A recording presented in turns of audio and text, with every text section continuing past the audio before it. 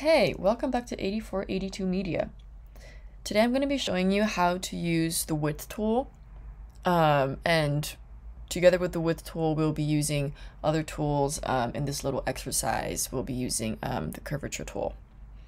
So for you to be able to actually use the width tool, you need to have a path. So that's why we're going to create a little swirl.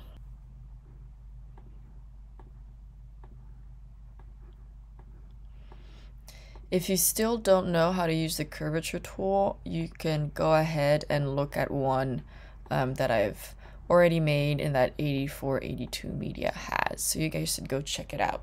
I'll put a link on the video. So now that I created a swirl or the whatever path or shape that I want, I'm just going to do V. And now the width tool can be found here or Shift W for width.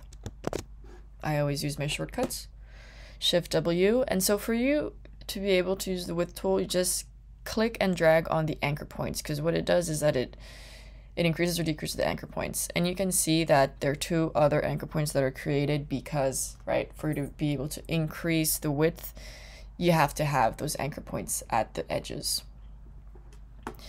Now you can see that the width tool already creates a dégradé in width, and actually what I always love using with width tools are like gradients.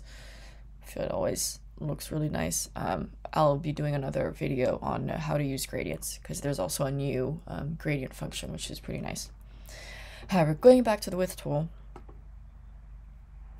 so it will automatically do something like this, or if you want you can totally change it up, right? If you want to have a larger end, you can go ahead and do that. Or if you want to just change this part here, I can just click and drag anywhere on the path and it will change it. If you want to simply increase the width of the line but only on one side, so instead of doing this, if you click Option, it'll only do a single side instead of doing both. You can do it like this too. So this allows you more freedom, and this is with the Option key. Now for the width tool, it's really interesting to use it with typography. I'll be doing another video on how to use the width tool with typography. As for you to be able to do that, you need to also know how to ungroup and unlink each letter of the type for you to be able to edit them separately and basically create your own typography. So I'll be showing another video about that. However, now with the width tool, many times you don't want these straight edges. They're very rough, harsh on the eyes. So what you can do is that you can go to stroke. And now when you click on stroke, you have all of these settings. You have the weight, which you can just increase or decrease. It's going to go to, 20. And what we want is the cap. That will actually change the ends. And what you have for the rest also is you can use dash lines. So you can just do, how about a 5 point? That's too small. A 10 point. And you can mix that up. There you go.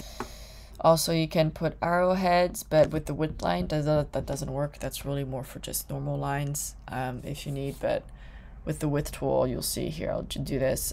Yeah, it just goes a bit crazy because it just condenses at the actual head of, arrowhead.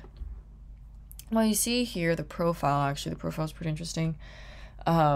So the one that we have, this little image here that looks a bit like a whale, that's our own profile that we have just created. So, I mean, if we want to download it and keep it for other times, you can just do add to profiles. Or we can just, try other ones out. This is another one I have. Remove this. This is another one that I have saved. Or you have these not prerequisites, it's pre-made ones. You can flip them around whichever way. Not working. There you go. So yeah, so this is the width tool. I hope you enjoyed this tutorial and that it helped you clear some questions. If you have any questions, comment them below and we'll get them answered. Thank you for watching. Click subscribe to 8482 Media to stay up to date with our tutorials. Have a great one.